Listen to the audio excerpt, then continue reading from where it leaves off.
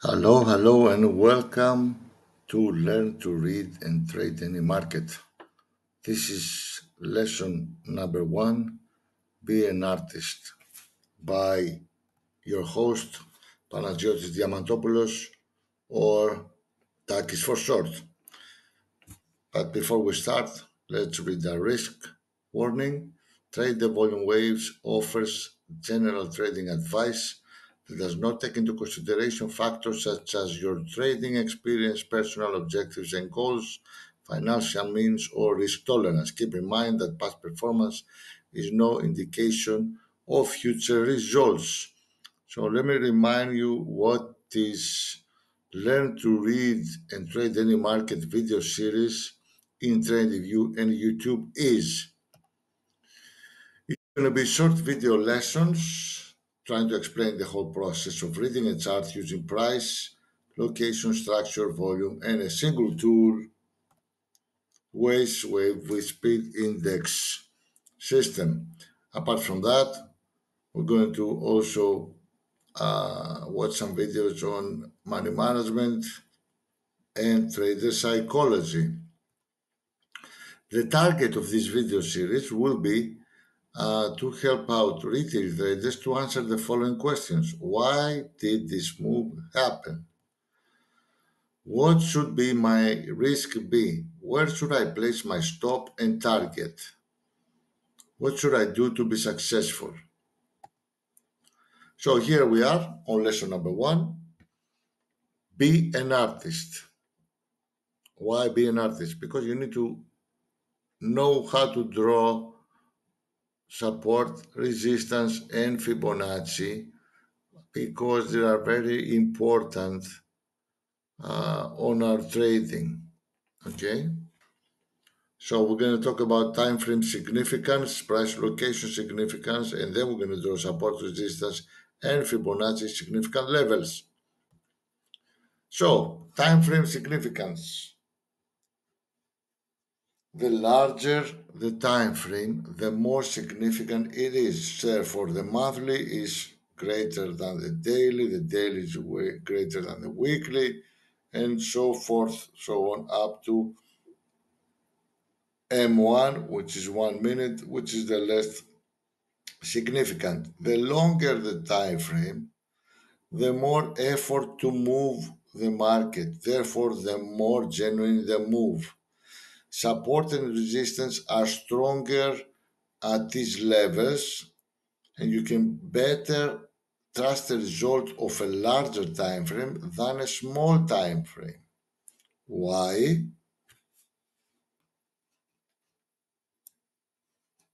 Why?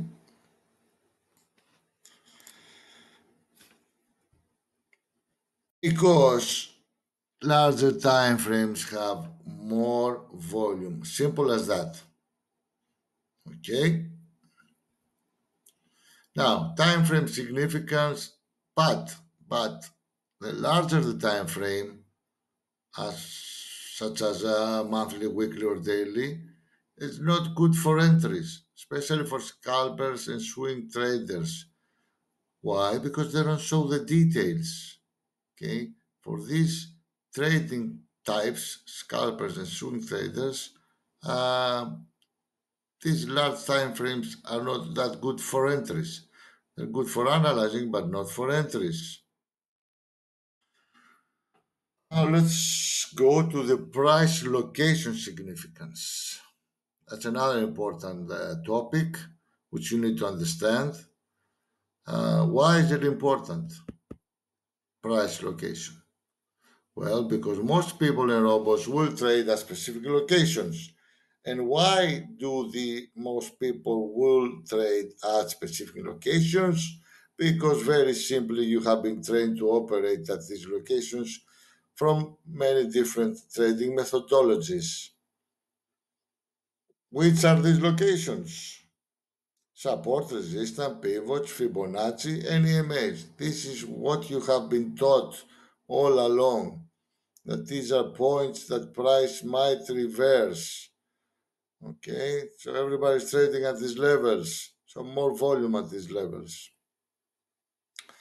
So the definitions. drawing support and resistance level. We're going to do it on the chart, but let's first look at the definitions. What is support? Support is the level where the price stops dropping. Okay. Example will be a double top, a triple top, or a multiple support points, or a Fibonacci level. So let me just go to the trading view and show you an example of that, of a support. Okay.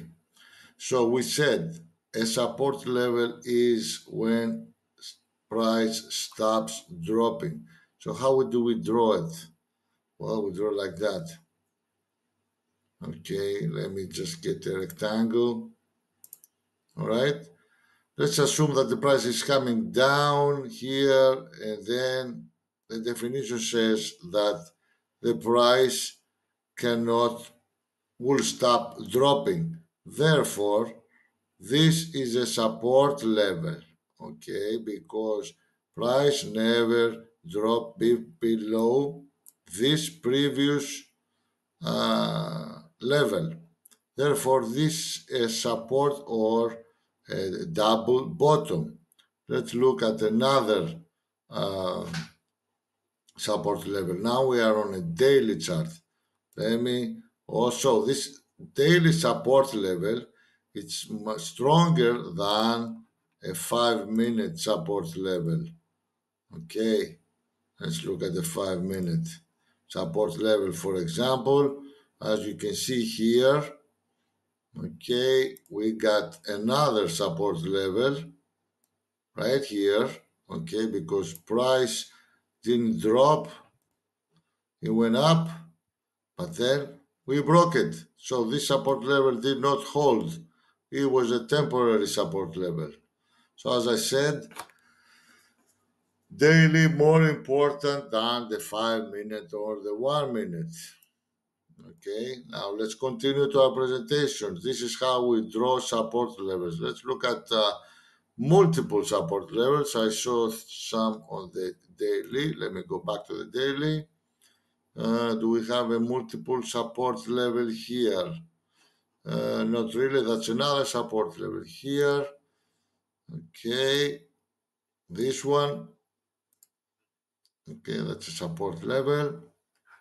And let's go back to our presentation to look about our resistance and our definition. So the definition of resistance. Resistance is the level where price stops increasing. Okay, this can happen on double top, triple top, or other or multiple points. So let's go back to our presentation to our trading view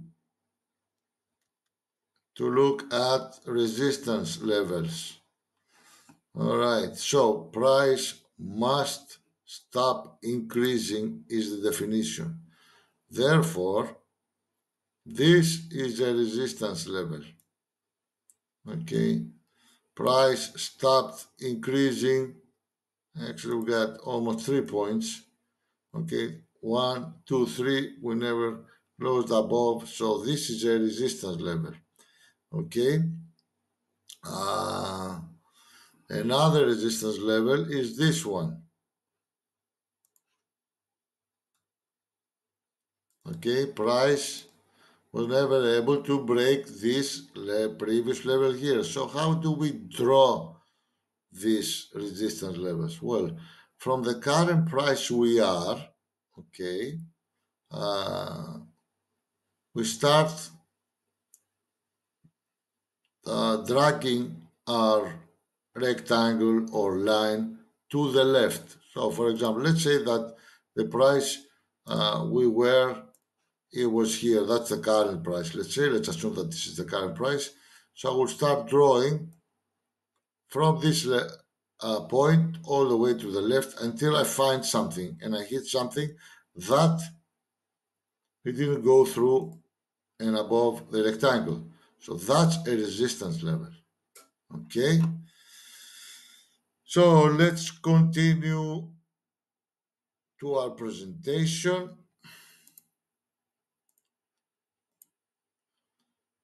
Fibonacci retracement. What are Fib retracement levels? These are levels that price might find support or resistance. Each level is associated with a percentage, and the percentage is how much of the prior move the price has retraced. The Fibonacci retracement levels are 23.6, 38.2, 61.8, 50, I forgot the 50 here, and 78.6, then it goes to 100. So this is retracements. I will show you what I mean by these percentages. Most common levels that traders will use for entries are 50 and 61.8 because we have been trained. Okay, we are waiting for a pullback to get a better price, and the more the pullback, the better price we're gonna get. Therefore, 51 to 6.8. Let's see how it looks like. Let's assume that we are uptrending. This is the price. Okay, we hit this level and then we start pulling back. So this is the 38.2 percentage of this up move. Okay, and then we hit this Fibonacci level here and we start going up. This is the 50 level and this is the 61.8. Okay, so let's draw some Fibonacci's and find out how to draw Fibonacci's on our trading view. Okay, so basically Fibonacci's are drawn in the direction before the pullback. Let's assume that this is the pullback here. Okay, this pullback right here. Okay, so price was going up and then we started pulling down. Okay, so the Fibonacci is drawn from the bottom swing to the high, the low to the high point of this wave. So let's draw it. That's a Fibonacci tool for trading view. So I will draw it from the low to the high. And as you can see, I have marked all the percentages at the 23.6, 38, 50, 61. And as I said, most of traders and robots are trading the 50, 61.8 area, which is this red marking, which I have put on the Fibonacci. And as you can see, this is exactly what happened. We hit this area and then we start going back up and then we hit second time. So basically in this situation here where we hit twice, we got two things going on. One is that we are in a Fibonacci area. Okay, so let me just write it down.